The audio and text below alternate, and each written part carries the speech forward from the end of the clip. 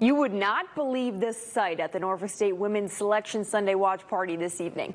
Last year, the Spartans were one of the first teams announced, waiting no more than 30 seconds to hear their matchup. But check out what happened this time around. The entire team, you had players, coaches, assistants, and plenty of fans filling up Roger Brown's restaurant in Portsmouth. And we're waiting. And we're waiting and we're waiting nearly 40 minutes before this happens. A technical issue with the projector and the screen goes down.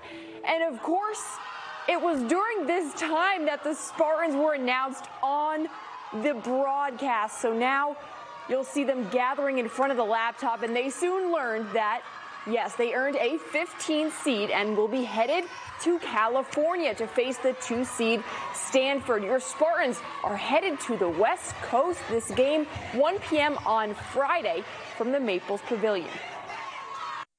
About the 36-minute mark, I looked over at my staff and asked them, did we even get in?